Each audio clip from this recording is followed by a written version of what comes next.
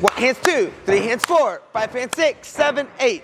But stop landing like that, Everly. You're landing, no, you're landing sloppy. No, but don't. We're gonna condition you if you do that. Stick, stand. Super sharp. Do it again. One, hands 2, 3, hands 4, 5, hands 6, 7, freeze. Okay, y'all, both of you, do 5 toe back handsprings. And we're gonna do it every time we can't stick and stand a standing 3. But if you don't stick and stand, I'm gonna make you do 10 more toe back handsprings. I'm not kidding. That's so silly, you can't stick and stand a standing 3. One, hands 2, 3, hands 4, 5, hands 6, freeze. All right, y'all gonna drink. We're going 1 toe ones. I'm not trying to be hard on them, but it's super important that we really focus on our sticks and stands, even when we're just practicing in a private lesson, because if not, it becomes a bad habit and you just get used to landing lazy, and that's not good for anybody. We've got to make sure that we're setting and standing up and holding a good tuck, yes? Okay, it's not bad, but I still need you to hurdle like this. These are your arms, and it's super weird because they're super wide, bro.